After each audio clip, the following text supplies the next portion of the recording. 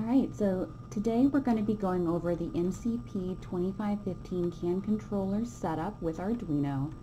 And this is going to be part of our process for setting up a connection with the Arduino so we can really explore the kind of things that we can do with the CAN line and get to understand processing information on the CAN line. These chips are really nice because they have everything packaged together for us. There are a lot of options for connecting with CAN line, but this brings everything together because we already have the MCP2515 chip on here, which is going to transmit and receive messages on the CAN bus. It also has a control logic, and it also has this SPI block, which is these pins you see down the side.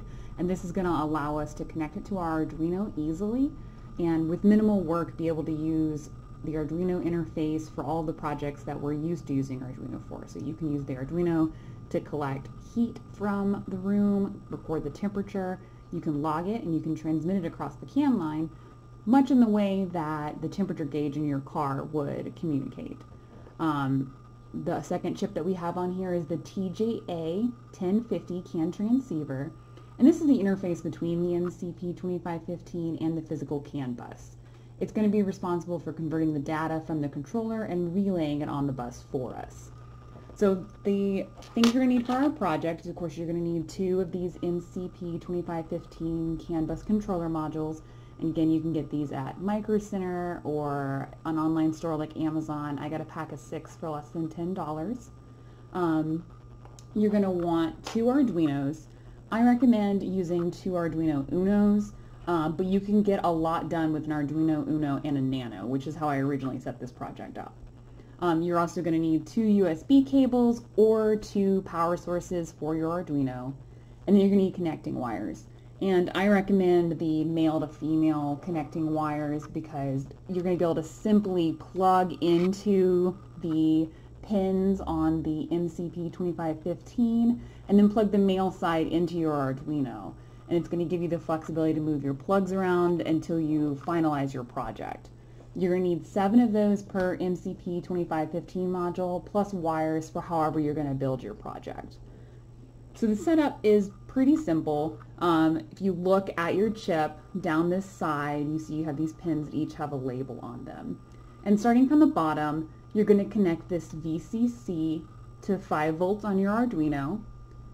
You're going to connect ground to ground. And for my project, I have a common ground that I have the Arduino connected to on my breadboard. So this ground goes to the breadboard. The Arduino is also grounded on there, and that lets me share a common ground for my project.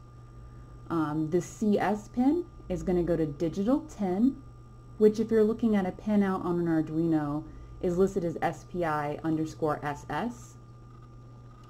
The SO is going to go to digital 12, which is listed as SPI-MISO. The SI is going to go to digital 11, SCK to digital 13, and then INT is going to connect to digital 2. And then just to show you, it's unfortunately a mess of wires because I'm still on this building phase. What I recommend doing is getting a different wire for each one because you are working with 7 different wires, and I just kind of followed a Roy G. Biv format so that I know, red comes before orange, becomes before yellow. And then that way when it connects over to the Arduino, it's really easy for me to say, hey, does my red wire go where it's supposed to? Then the last thing that you're going to have to do is coming back to the chip, down here where my finger is at, once it focuses for us here, there are 2 pins down here, right beside it's labeled like J1. So you're going to have to connect a resistor here. 120 ohms is the specification for CAN line communication. And this is because you need a true 0 when we're going on the CAN line, and we'll go over that in more detail later.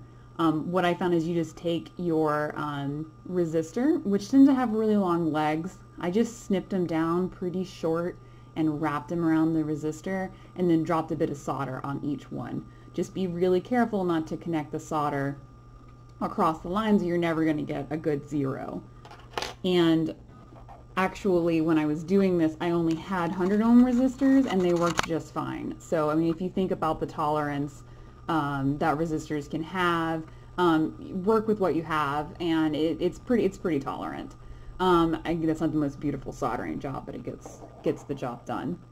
And then the final piece for connection is the second set of pins right here is what is connected to the TGA 1050. Rather than touching those, we have these nice convenient platforms. And so all you have to do for these is take a screwdriver and lift them up, and that can, each piece when you lift it up coincides with this plate underneath. So then you just take the wire that you need, you slip it into here, and then you tighten it back down. Very easy, it's very quick. The most important thing that gets kind of confusing, especially if you're looking online for these, is they talk about it being a twisted wire pair, and for me that was really confusing because I thought that meant we had to do some kind of complex switching between the two sides.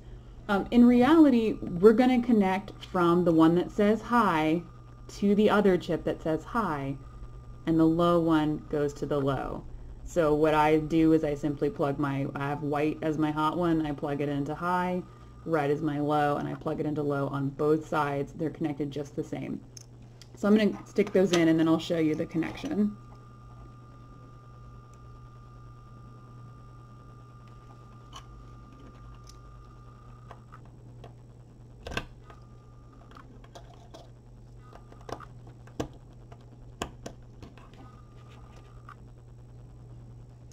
And these do, want to slip out if you're not careful with your connection. So just always put them on there, and if you give it a little tug and it doesn't come free, you've got a good connection. So now I would have this side connected to my data collection side. Basically, this is the side where you would put your weaker Arduino. If you don't have two Unos, this is the side that's going to connect to a Nano for you. Then your other side is you have it connected to across the wires. And then for our setup that I have, I've set up this side of the Arduino with an ultrasonic rangefinder because I've done a simulation of some of the basic functions that you would find in a car. So when the distance is triggered on the ultrasonic rangefinder, it's trying to mimic, the kind of collision avoidance system you would find in your car. It's going to activate our brake system, turn on our tail lights, tail lights in air quotes. And then you can do pretty much anything that you can do with any other Arduino project. Like we mentioned temperature controls earlier. You can position it with a lot of different things, and as we get more into our project, we'll go over those. So that's all I have for today. Thank you.